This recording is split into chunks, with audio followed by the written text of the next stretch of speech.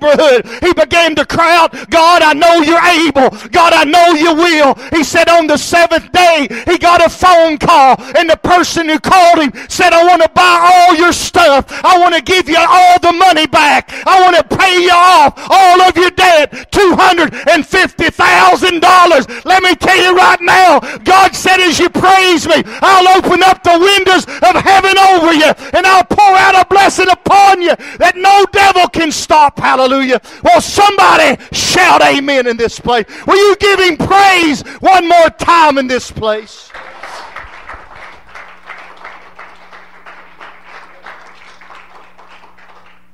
And here's what I love the most about it, of all of it. God said, as he is, we are in this earth. That's what he said. Is that not right? They had crucified him. It's day one. Listen to this preacher. I'm going somewhere. You all better open. Listen, if you don't open your hearts to God today, it's not my fault. It's your fault. It's day one. And Satan comes to death and says, Death, you still got him? I got him. I got him. Hallelujah. He's mine. I've got him. The second day, Satan comes to death and says, Death, come on with somebody. Said, do you still have him? You still have him? Death says, Satan, I've got him. He's still here. Don't you know the scripture? Don't you know where I'm going? He said, after 2 days, I'll revive you, but on the third day. Come on, somebody, will you help me preach on the third day? Satan says, what's that disturbance? What am I hearing? And Death, I say, he said, no, he's up.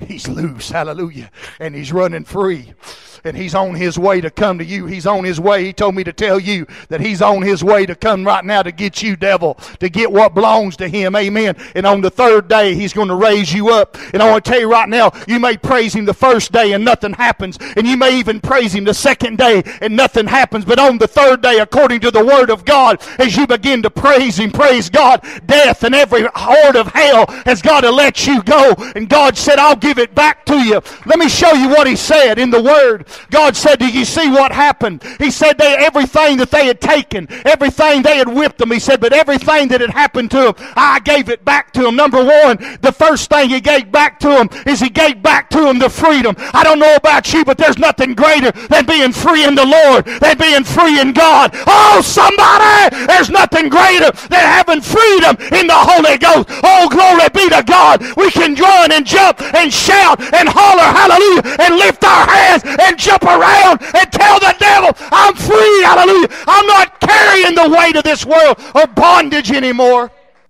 Number two, they had to wash their wounds. Glory be to God. You're not hearing this, preacher. Y'all look at me like I just got off the bus. They had to wash their wounds. Don't you know God said, I'll pour all in their wounds. I am the balm of Gilead. I am the healer of your soul. Praise God. I'll pour the oil in your wounds. That still wasn't enough. Next thing you know, come on, church, it's right here in front of you. The next thing you know, it says, and we had brought them into his house. He set meat before them. Don't you remember what God said? I'm going to show you a secret right here about praise. You begin to praise God. Hallelujah. As you begin to praise him, come on, as you begin to really lift up your voice and to praise him for who he is, Evelyn, to praise our God. God said, I'll prepare a table before you in the presence of your enemies. I'll spread it long and I'll spread it wide and I'll feed you to the fullest. Hallelujah to God. Well, somebody shout fullness in this house. God said, I'll prepare a table before you. And all the powers of hell are sitting there going, how can this thing be? How did they get that? How did they get out of this place? I had them, but now they're set free and they're running loose. Are you set free this morning? Are you free today? If you're free, shake your hand to God and thank him that you're free this morning. Then everybody around them began to get saved. Revival came. Revival began to break forth. You need revival in your life. I want to tell you something. This is the biggest bunch of crock. All these things you see about written over the church house doors about revival tonight and this and revival is every day of your life. You can have revival every day with God if you want to have revival. You don't have to wait for some Sunday morning, Wednesday night. You can have revival Monday through Sunday. You have revival in your life. There was revival that came forth, and there is revival in your life. If you'll praise the one who made the heavens and the earth, if you'll praise Him with all of your heart and believe Him with all of your soul, you won't ever run in fear as you begin to praise God. I saw a video the other day on this I believe out in somewhere, I don't know if it's in California, the Midwest, in a real bad part of town.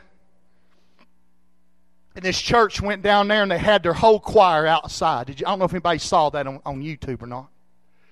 And I mean to tell you, I'm talking about African American people, man. Them people got something that we need to get. They were out there in the middle of the streets, and I mean, they were praising God, and there was thousands of people, and you know what the Bible said? I mean, everything stopped. The traffic stopped. The police stopped. The people stopped. Jesus said, as you praise me with your whole heart, He said, I will steal the enemy and the avenger. Hallelujah. And it was proven right there. And I mean, man, they were out there praising God. They were out there singing to the Lord. Let me tell you right now, if you're not ashamed of God, will you lift your hands and say, God, I praise you in this place. I praise you with my whole heart. Paul didn't run anywhere, did he, Brother Bill? He didn't run off in fear or say, hey, the door's open, let's go. He sat there waiting on God and said, God, there's a harvest. This is my next thing. As you begin to praise God, listen, this is the word I've been waiting to tell Jewel and been waiting to tell the whole church.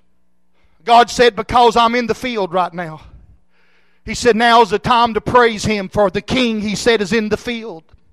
And God told me to tell the church, and you better hear this, preacher, while I'm preaching it red hot and off the plate from God today. God said to tell my church, as you begin to praise me and I'm in the field, it will begin to bring in your harvest. This is harvest time. Somebody shout, harvest time. Hallelujah. God went on to tell me, don't you remember, as they began to praise God, as they began to worship Him, Brother Gary, not only did their chains and shackles fall off, but I mean the earth began to shake.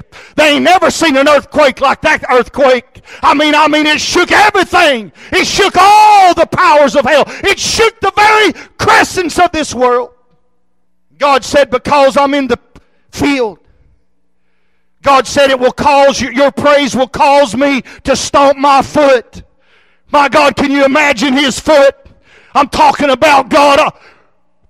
I'm talking about the one who has all power. I'm talking about the one who sits upon the thrones in the heavenly of heavenlies. He said, as you praise me, my God, will you help me preach and raise your hands? God said, as you praise me, He said, it will cause me to stomp my foot. And the earth, He said, will shake underneath you. And He said, and your tormentors that have held you captive, will you stand with me right now? And your tormentors, He said, that have held you captive. You're not in captivity this morning. I don't care what kind of lie the devil's told you. I don't care what he's tried to bring up. Come on! Hey! You're not in captivity anymore in this house this morning. Will you come and sing that song? Come to the altar. Come to the altar. And I want to ask you right now. I want to ask you by faith to step out of your seat, come to this altar right now. I'm giving an altar. I want to ask you to come to this altar right now. Come before we even say, I want to ask you to come to this altar, everyone that will. Thanks for joining with us for the broadcast from New Beginning Worship Center in Greenback, Tennessee. We are located at 6501 Highway 411 South in Greenback, Tennessee, zip code 37742. Emails may be addressed to nbwcmailbox@gmail.com. Pastor Marcus Severance and the congregation invite you to join with us Sundays at 10 a.m. for teaching, followed by worship services at 11 a.m. and 6 p.m. We also meet midweek at 7 p.m. on Wednesdays. We're located on Highway 411 in Greenback, Tennessee, just 3 buildings down from the intersection of Highway 95. If you can't meet with us in person, please join us again next time for our broadcast.